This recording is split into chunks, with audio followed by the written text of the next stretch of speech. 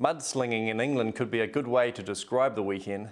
Finance ministers from the G20, which are the 20 largest economic powers in the world, met in southern England in preparation for the main G20 meeting next month. They continue to talk about how they're handling the current situation and where to from here. This was just a few days after the Chinese threw mud at the Americans when highlighting their concerns about the safety of funds currently being held in US Treasuries. Treasuries are perceived as some of the safest investments around. Not surprisingly, the response from the Americans was one of reassurance, and they also said US officials will soon be announcing yet more plans to support the financial sector and their economy. The general consensus from the meeting was that all countries need to actively promote a sustained effort to restore growth and cleanse banks of toxic assets.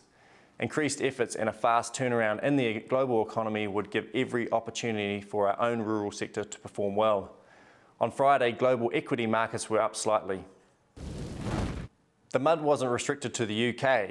Over the weekend, US officials were publicly showing their anger at a planned round of bonuses for AIG employees. They have received up to $170 billion in US taxpayer bailouts. AIG, whose fourth quarter loss was the worst in corporate history, earmarked $1 billion in retention pay for about 4,000 employees as an incentive to stay with the crippled insurer. They have since been ordered to scale back these bonuses to $165 million after senior officials said it was distasteful.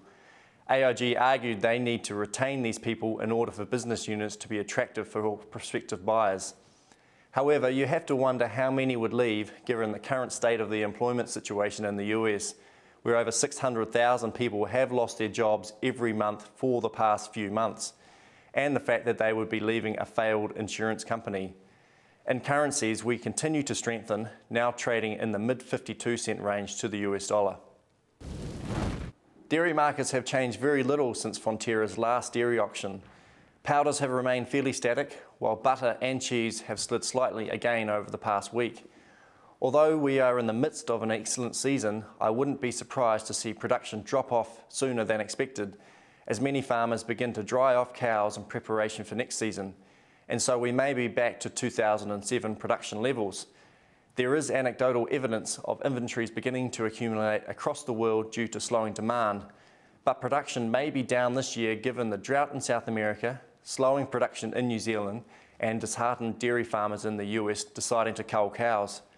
This alone may provide a boost to markets, with lower supply levels likely to help tighten the international market down the track.